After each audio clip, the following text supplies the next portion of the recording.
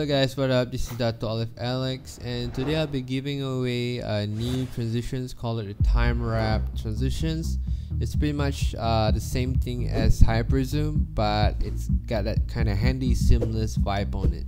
It's pretty cool and it's pretty easy on how you can make it on your Vegas because I made it as a preset. So before you can proceed to this video, you want to make sure that you have Sapphire plugins. I received tons of questions that when they download the preset and place it in their video, there'll be a pop-out like an error message showing out like the preset is not working for some reason. That's because you don't have plugins.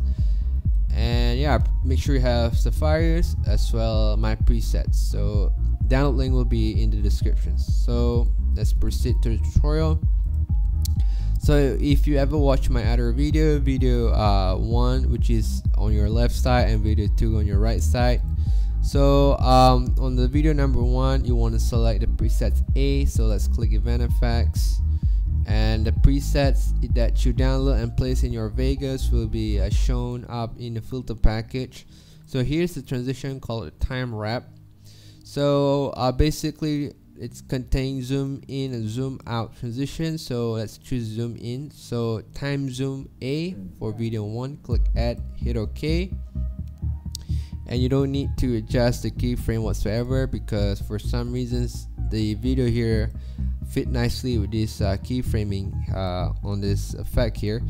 So another common question that I receive, a problem that you guys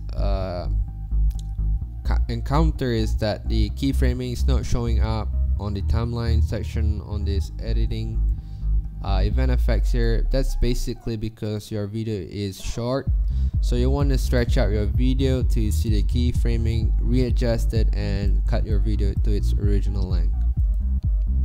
So let's proceed to the second video. I want to choose the time zoom B, click add, hit OK. For video number 2, you don't need to adjust anything because it started on the very first of the video. So once you add both of them in each video here, you want to basically overlap it around 2 frames, and then you want to start build dynamic RAM preview and show you what's it look like. There you go.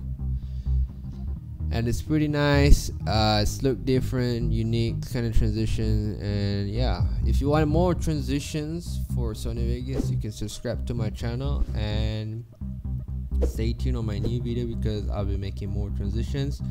And leave some thumbs up on this video, and if you have any problem, just leave it down in the comment section. I will try to help you guys out.